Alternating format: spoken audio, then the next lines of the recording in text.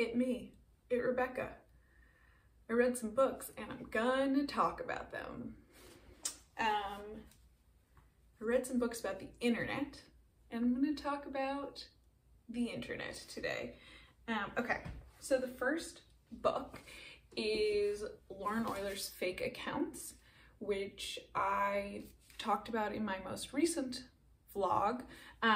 This book tells the story of a very online woman who discovers that her boyfriend, who purports to be not at all online, actually has a very popular conspiracy theory Instagram. Then this narrator moves to Berlin and proceeds to go on a series of online dates in which she picks a unique fake persona to portray each time. The second book is Patricia Lockwood's No One Is Talking About This. I just finished this morning. This book is also written from the first-person perspective of a very online woman. This book is actually written in the fragmented style that I think Lauren Oyler successfully satires in a portion of this book.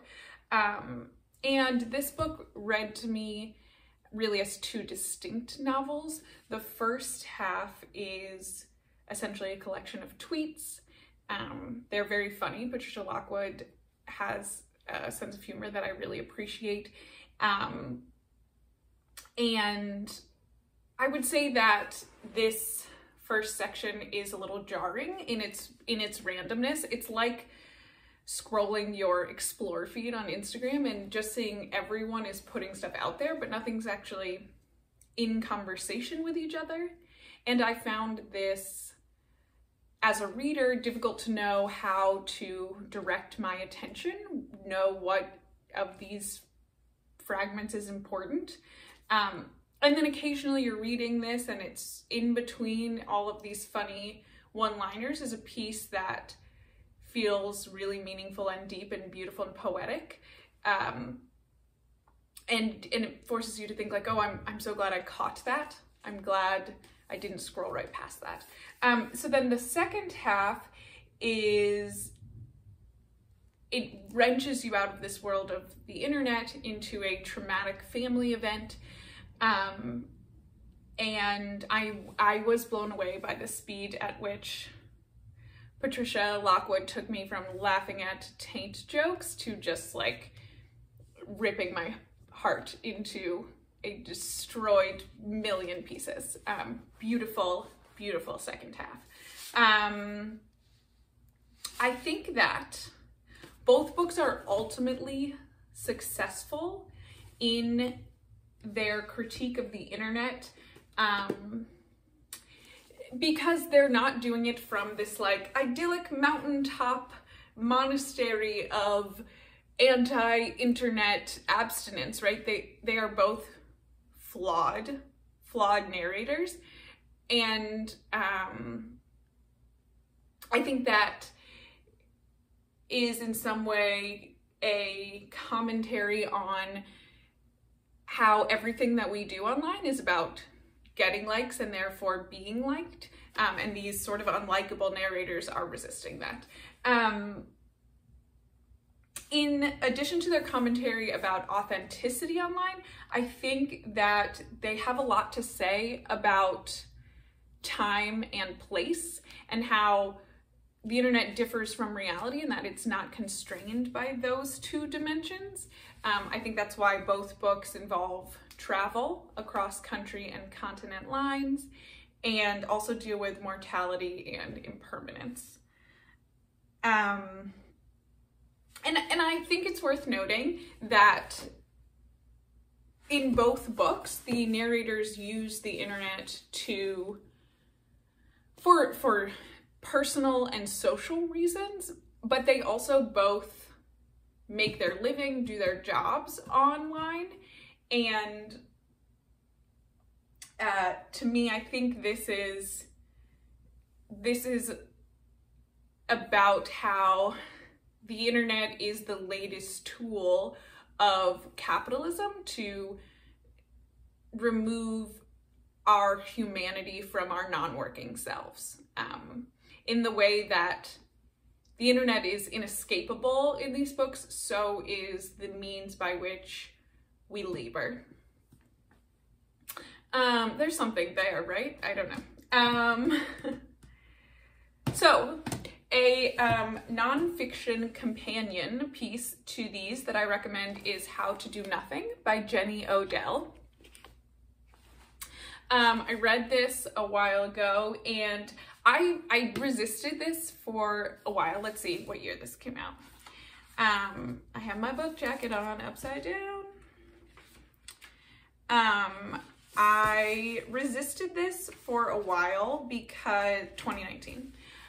So this came out in 2019. I resisted it because I thought that it too, I had this fear that it would be lecturing me about my scrolling from some sort of place of monastic abstinence. And it is not arguing for opting out. I think that the argument that this book makes is not perfect. It has some really strong points and some flaws. Namely, I would say that its flaws come in a lack of recognition of the privilege that it is to be able to disengage in the way that she prescribes.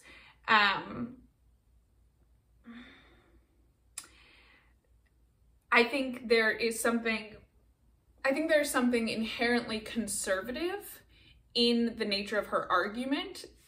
It suggests that moving forward and technological advancement has gotten us into this internet mess, and that moving backwards is somehow the answer.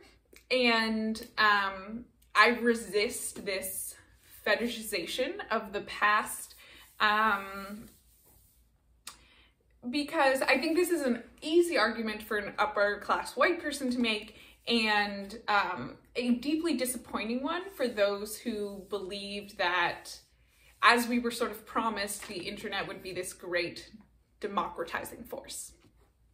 But this book is something that has stuck with me for a while, and I think that it is in conversation with these two. Also, this book, Jenny Odell, is based in Oakland, California, where I used to live, and holds a fondness in my heart. All right. I do think that, lastly, I should acknowledge the irony of the fact that I am having this conversation about critiques of the internet into a screen that I will then put on the internet. And I will say that my experience of the internet is that it is a place where you go to have strongly held opinions and etch them in stone and put them in the permanent record forever. And that's sort of the opposite of how I feel about books. Obviously, I think that there's no such thing as a good or bad book, and obviously that's in part because of the subjectivity and personal taste, but also I think that my feelings about books are constantly evolving. I know which ones matter to me because they stick with me over time, and this seems sort of diametrically opposed to the pace at which BookTube and specifically Bookstagram move, right? Where you're like constantly posting and giving the freshest take. And I don't really, and I believe in like the slow metabolization and digestion of books. So that's the great experiment that we are on here together, friends. Okay,